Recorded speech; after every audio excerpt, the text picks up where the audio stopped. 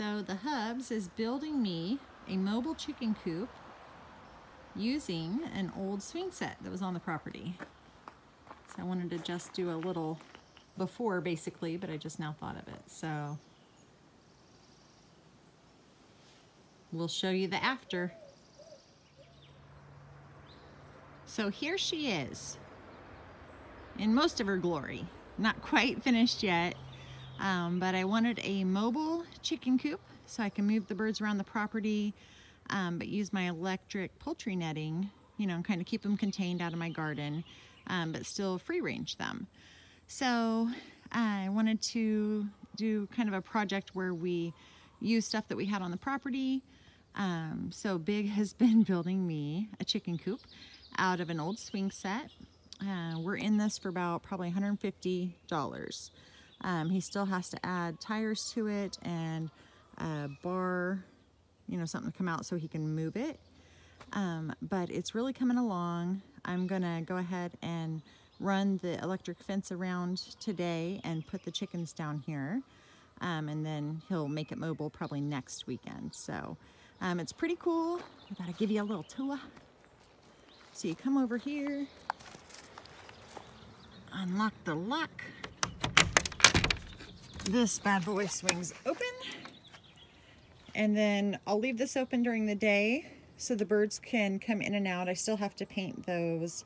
It's been kind of a several weekend projects where Big and Little have designed it, created it, put the wood parts together, and then during the week I paint them and then they assemble.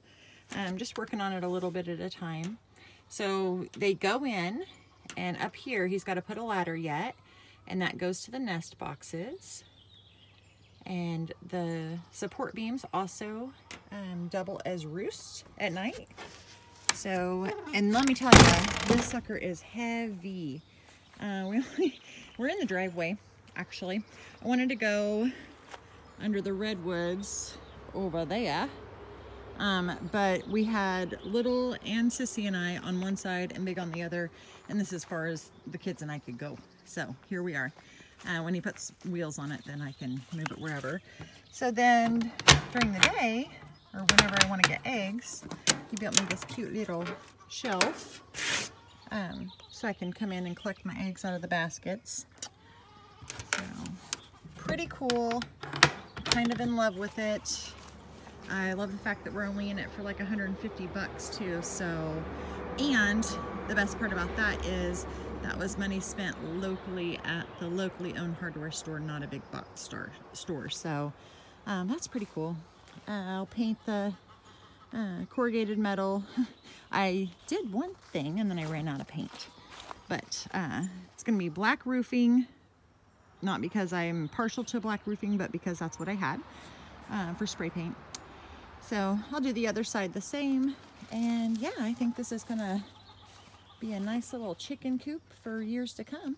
So I'm pretty excited.